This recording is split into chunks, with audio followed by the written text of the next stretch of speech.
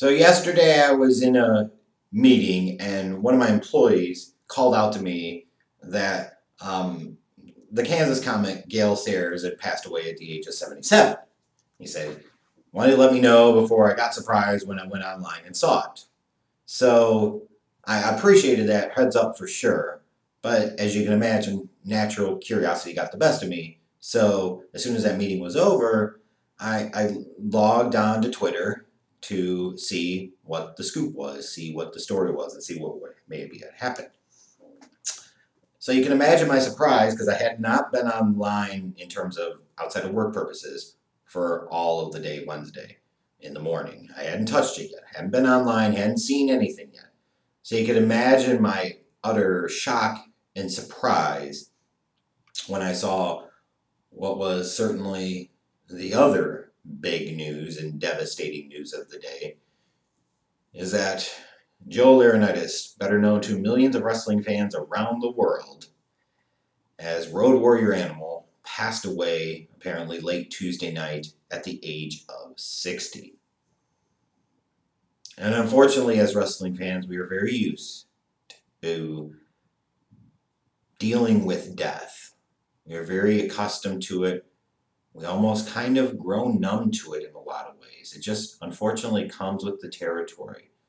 In the past 20 years, 25 years, so many greats, so many legends, so many icons have been lost to us, and often well before what feels like should have been their time. And certainly, Animal falls into that category. But I found myself yesterday like, there are certain ones that impact you more than others. There are certain ones that just hit differently. Like Macho Man's passing in 2011 hit differently. Certainly did. Warrior's passing a few years later, that hit differently.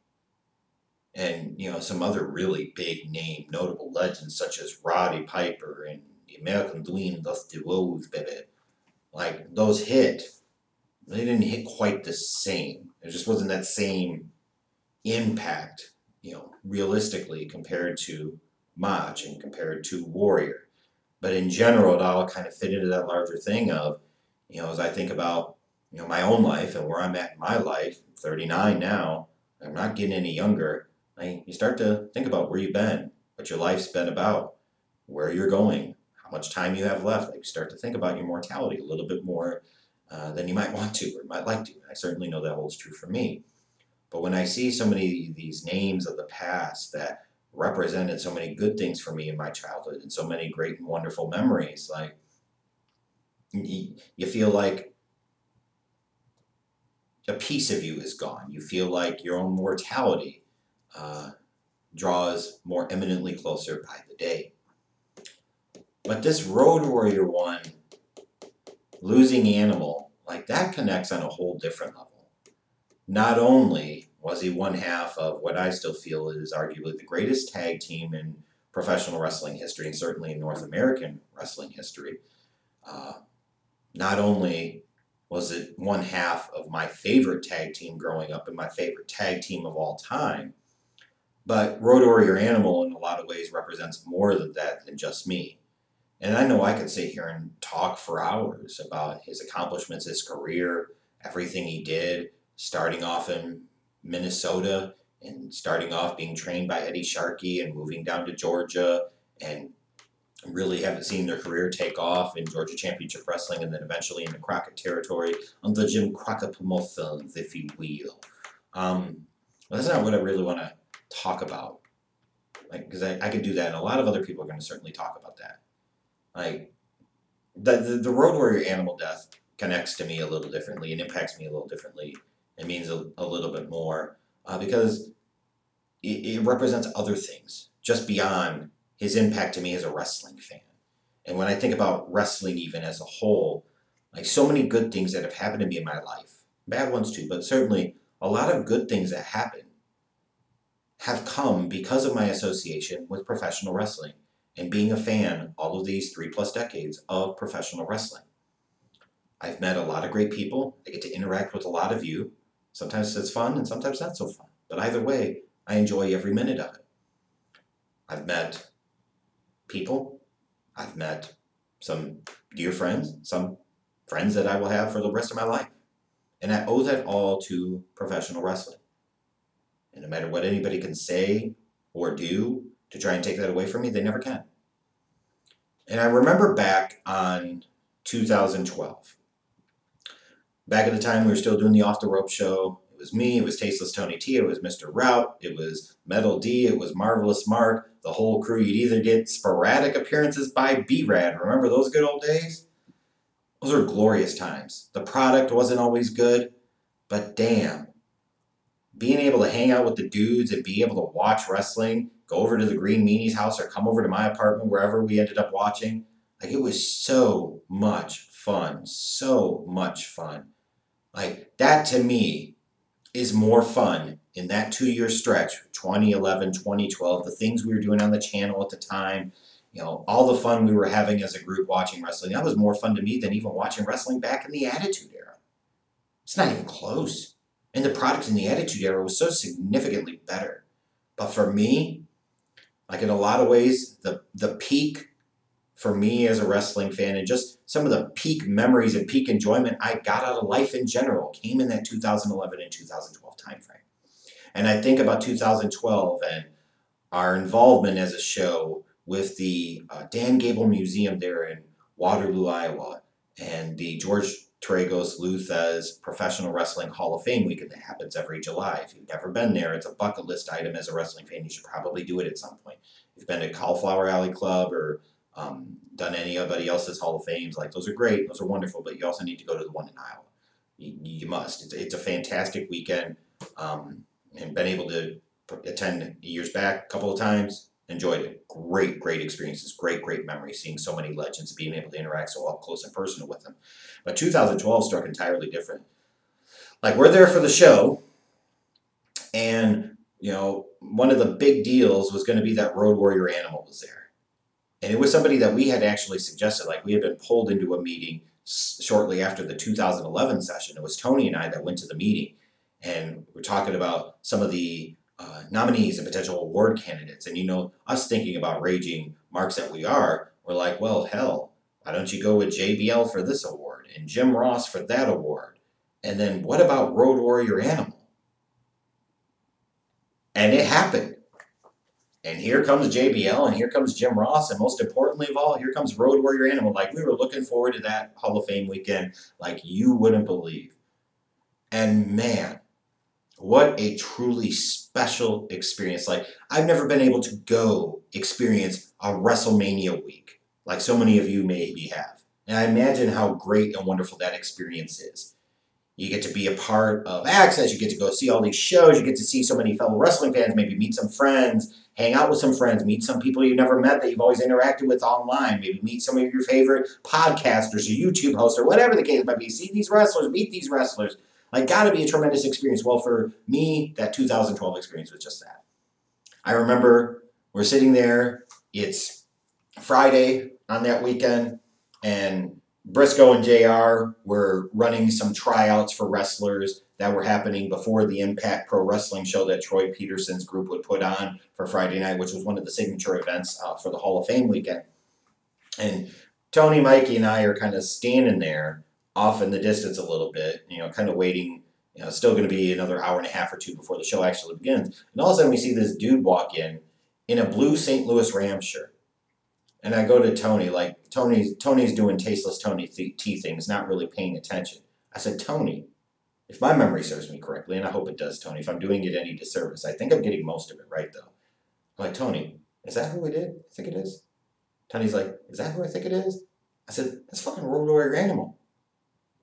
Like, it's one of our favorite wrestlers of all time has just walked in the damn convention center there. At Five Sullivan Brothers, he's just walked in, and it's like the Red Sea fucking parted. But nobody's there to greet him. Nobody's there to talk to him. And I'm like, fuck this. Boom, come on, Tony, let's go. And Tony, I think, was a little intimidated or a little bit scared. Maybe, maybe not. He just didn't want to be, Tony's such a polite guy in person, realistically. We call him the tasteless one, but, very polite in person, very respectful. So he didn't want to just barge and intrude. And the Schleg Daddy, like, character, real life, don't fucking matter. As Road Warrior Animal, boom! Ain't nobody talking to him. We's gonna be the first. And from that moment in time, the whole weekend just was one big, massive set of fun the entire time. We basically helped kind of chaperone Road Warrior Animal on the Friday night. We sat by him, and interacted with him at the autograph tables and make sure that he was taken care of. Then we got to hang out with him after the Impact Pro Wrestling show on Friday night at the bar at the hotel that was right next to the convention center. And being able to sit there and interact with him and hear all these great stories and him talking about Hank Hawk and talking about the Road Warriors, talking about Paul Ellering and talking about, beef with Vince and things they've done with Vince and things they've done all around the world. At one point in time, being able to regale Road Warrior Animal with my rant on the Memphis mid-card piece of crap, broke 10,000 guitars, never do a dime, and every time he brings somebody in like the Road Warriors that was more over than him, he didn't want anything to do with them anymore, and then to hear Road Warrior legitimately pop and mark out and re-emphasize every damn thing I had ever said is a freaking highlight I will take with me to my grave. And then at that time, Marvelous Mark actually pointed this out on Twitter last night. Got to give him all the credit. I even forgot about this. As we're sitting there hanging out with Road Warrior Animal at the bar on a Friday night, gets a call from his brother. Hey, it's John Hayes. I think we need you to come in for the SmackDown taping this week. That's how we knew that Warrior was going to be, Road Warrior Animal was going to be on SmackDown that week. We knew it, I think, before anybody else did, before any dirt sheets, before anybody. We knew. Because we were there when the call happened. We can legitimately hear, hey, we're going to have you come in on Tuesday. This fantastic, man. And then Saturday morning, like Friday night, even to top that all off. And this is the weekend in 2012 that Kurt Angle didn't show up. So that was kind of a big deal, it was a big story. But Friday night, JR hands me this big box of jerky and asked me to take it home so that way he can bring it back to the venue on Saturday morning when we have the autograph signing and the meet and greet and the Q&A with the fans, so that way he can hawk some of his jerky. So I take it home with me, and certainly Smokey and I kept very, very close watch over it that night. Believe me, I think even if you go back, there are pictures of it. But then we get to Saturday morning, and we get down to the museum early, and we asked the museum, like, who's going to pick up a Road Warrior Animal from the hotel? Nobody's doing it. Boom! Got it! So Mr. Route, Tony, and myself, we go driving down to the hotel. It's not far away, but it feels like forever, even though it was only a few minutes. Like, it's truly one of the highlights and joys of our entire freaking lives. We sit there, get to the hotel, somebody's got to call him. Bam! Schleg Daddy calls Road Warrior Animal in the hotel room, lets him know that we're here to pick him up. It's time. And Road Warrior comes on down. So here we are at the hotel. Here comes Road Warrior Animal bebopping out of the hotel. You got myself, and I believe it was Tony now in the back seat. And you've got freaking Road Warrior Animal sitting there. And what was it, Mr. Raw? You have to keep me honest. Your Chevy Impala or Malibu, whatever the hell it was. You got Road Warrior Animal riding shotgun. It's just fantastic. Going to get him lunch that afternoon. Like, just so many wonderful memories. Like, sitting there and him asking me once we got to the museum, hey, do you think you can cop me one of the shirts? Hey, sorry, Kyle, at the museum, guess what I did? I borrowed a couple of shirts and gave them to Road Warrior Animal. Sue me. What am I going to do? You guys weren't taking care of him, so we did. OTRS took care of Road Warrior Animal that weekend. And then I remember even after we got through everything that day, it was just, again, a fantastic day. And you get to the induction ceremony, the banquet at the end of Saturday night, and that's kind of like the end of the festivities. Like, Road Warrior Animal asks us if we're going to sit there and join him at the bar. Like, that's cool, man. Like, it doesn't get much cooler than that. Like, even the stuff we had bought for the silent auction for a fundraiser for the museum, having animals see, the posters and some of the other memorabilia that we had bought, and then go through and sign it. Like, I just look back at that whole weekend, man. Like, it just doesn't get much better than that. Like, it was truly one of the highlights of my life as a wrestling fan, and just a highlight of my life in general, honestly. Like, that's peak stuff. And I know it was peak stuff for the other guys in OTRSCentral as well. Like, so many great memories that I still truly, and I really mean this, truly cherish to this day.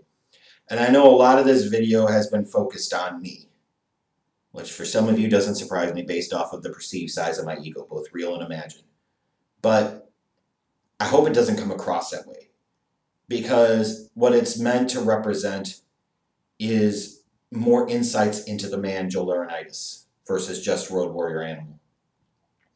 And the fact that you had all of these guys that were huge Road Warriors fans, you know, raging marks for him, for Hawk, for Paul, for the entire team, just all of these guys, you know, being able to hang out with somebody that they had watched for so many years, they admired, they respected, they enjoyed what he did. Like, to be able to get that opportunity is not something you get every day. And for Road Warrior Animal to let us so close to him for that weekend and allow us to enjoy the weekend along with him, and for him to kind of bring us along on the ride, like, is truly a memory that I will take to the grave with me, that I will cherish forever. And I know everybody else associated with the show will as well. And, you know, there are a lot of things that you have, and some mean more to you than others. And, you know, memories, especially good memories, are things that we should cherish and hold on to as much as we possibly can. And I look at this picture here. It's a picture, if you see it, you've probably seen it. It's on Twitter. Here's a picture of Tony, myself, Mr. Route, and Road Warrior Animal. It's a picture from that Friday night at the show.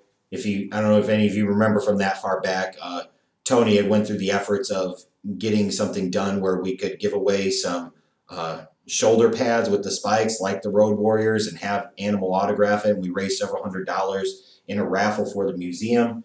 Like, this picture here, you know, getting to hang with one of our heroes and being able to do that with some of my best friends of my entire life, you know, friends to the end, even if I haven't always been the best friend. You know, this right here, I hang up, I display proudly. When we were working in the office, the one picture I had on my desk was this one. As much as I love the dogs and the cats and everything else, like, this was that picture. This was that thing that I put there to represent, you know, all those wonderful memories and all those happy times and all that positivity. Like, this is the one, as much as so many other things that I have, all the other sports memorabilia, all the other material items.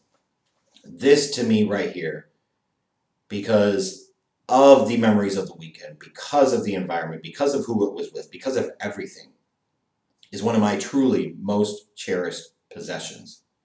And I will always cherish and treasure. And I know his son James and his wife are certainly reeling.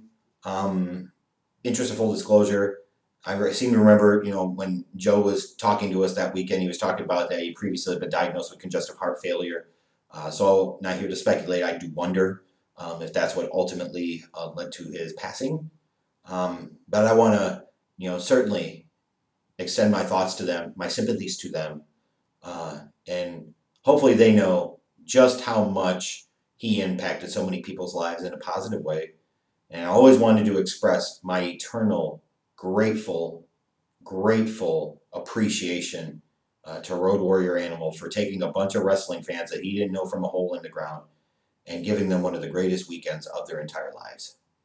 Rest in peace, Animal. May you and Hawk be up there dominating wherever it is, wherever that is, and running roughshod over all the other tag teams where it is, because you're the greatest, the icons of icons when it comes to tag team wrestling.